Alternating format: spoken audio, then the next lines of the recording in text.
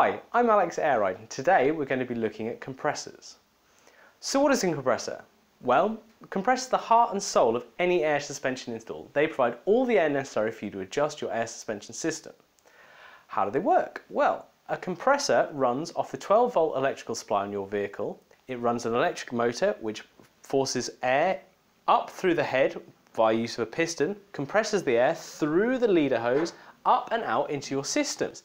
The leader hose goes directly into a tank, and then the tank then provides the air you need for your air suspension system. So here at AirRide, the primary compressor we use are those from Viair. Now we think Viair is amazing. They are just ever so reliable, and in over 20 years of trading we have never had a problem with a Viair compressor.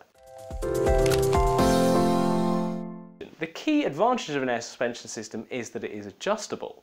So having air on board in the form of a compressor and a management system does help to get the most out of your system. A duty cycle is the amount of time within a 10-minute period a compressor can continually run for. This is measured as a percentage, and to give you some idea of the different compressors and their uses, we've created a number of diagrams for you. The first of our diagrams shows a range of our compressors and their commonly used duty cycles. So for the 98C, it has a duty cycle of 10% up to its specified pressure. And then this goes progressively up as the numbers go higher to the 444C, which has a 100% duty cycle at 100 psi.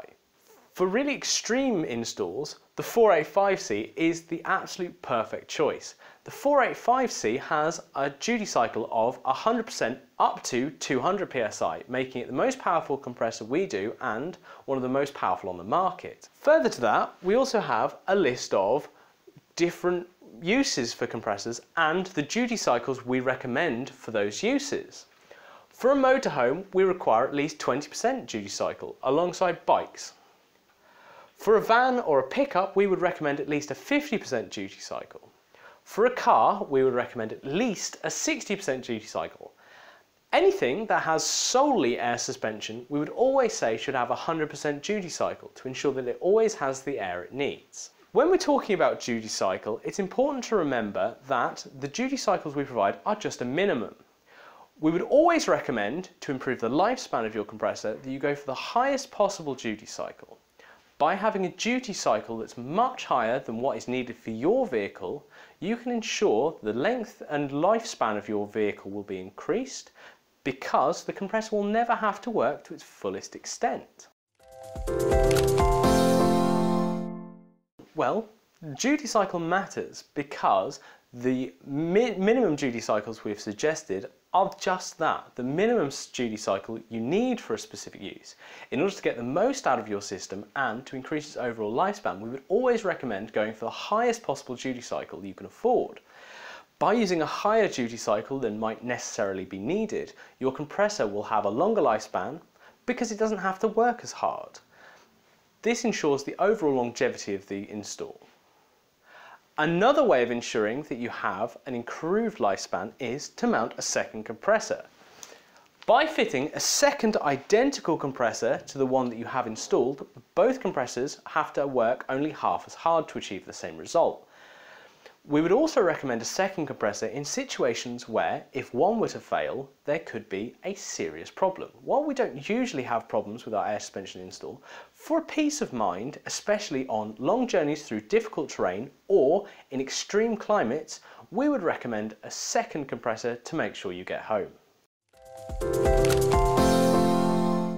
PSI is pounds per square inch and is the most commonly used measurement of pressure at AirRide.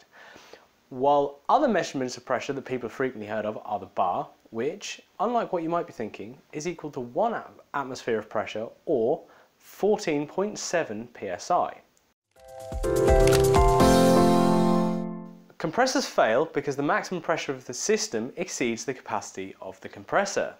Running a compressor for too high a pressure for too long will cause the system to wear out. To ensure the best possible lifespan of your compressor, there are a number of things you should look for when buying a compressor. Apart from ensuring that the duty cycle is the highest possible and that you have a correct pressure in the system for your compressor, You should also be looking to have a continually sealed leader hose. Now, having a factory sealed leader hose or a continually sealed leader hose ensures that the compressor has arrived to you with the maximum possible resistance to the ingress of dirt or other nasties. Another important factor is the compressor head.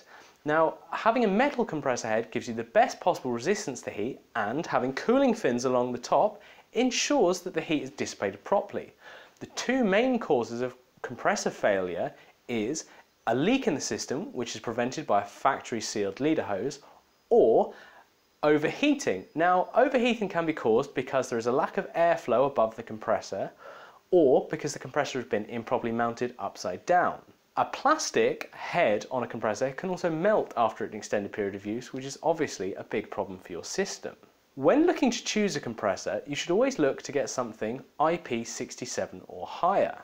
IP67 is a rating of ingress protection, which means a protection against things coming into the compressor or other item that might cause it some damage. IP67 is rated for 1 metre of water for up to 30 minutes, so you could submerge a compressor completely within a lake if you wanted to. Well, a very shallow lake. But we don't recommend this. What it does mean, however, in very practical terms, is that you could mount a compressor to the underside of your vehicle. This increases the amount of places you could store the compressor, which also makes it easier to fit. Now, pressure switches should be fitted to the tank. Having a pressure switch attached to your tank ensures that any time below the minimum pressure for the pressure switch, the compressor is switched on and ensures that your tank is continually filled with air. Anytime the pressure in the tank is above the maximum pressure on the switch, the compressor will be forced off. This means that the compressor won't continually run until it's burnt out. Thank you for watching this video. If you have any further questions or need any help with your air suspension install, don't hesitate to get in contact with us at airride.co.uk. As you can see, we have a number here that you can call, or alternatively you can email us.